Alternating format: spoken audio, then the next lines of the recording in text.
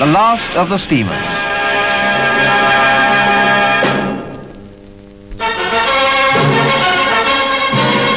There was good reason for excitement at Murrayfield. Could Scotland wrest the Calcutta Cup from the Sassenachs at long last? Well, the English 15 were not only unchanged this season, but so far unbeaten too.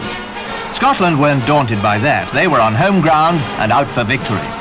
The match had barely started, however, when a series of terrific shocks jolted the Scots.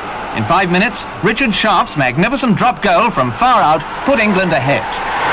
Bad enough from the Scottish point of view, but in the course of the next 7 minutes, they found themselves 8 points down after England had scored a try and converted it. It was all England, and Jim Roberts was soon flashing to the line for England's second try.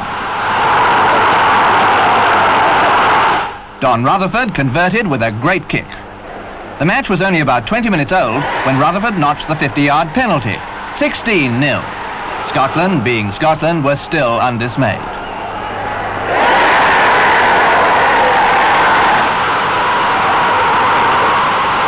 Awarded a penalty, they opened their score with a fine kick by Ken Scotland.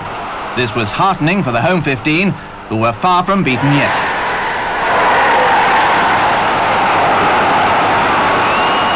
Presently, Ken Scotland took another penalty, straight and very much to the point. 16-6 at half-time. What a match. Could the Scots do it yet? Soon, a third penalty came their way, and their full-back did it again. Now it was England's turn in this terrific game. A sizzling run by Malcolm Phillips, a perfect pass to John Young, and nothing can stop him.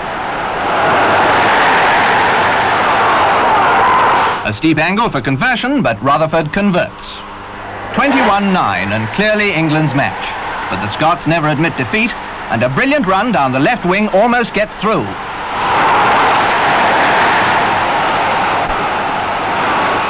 If not the left, then the right wing.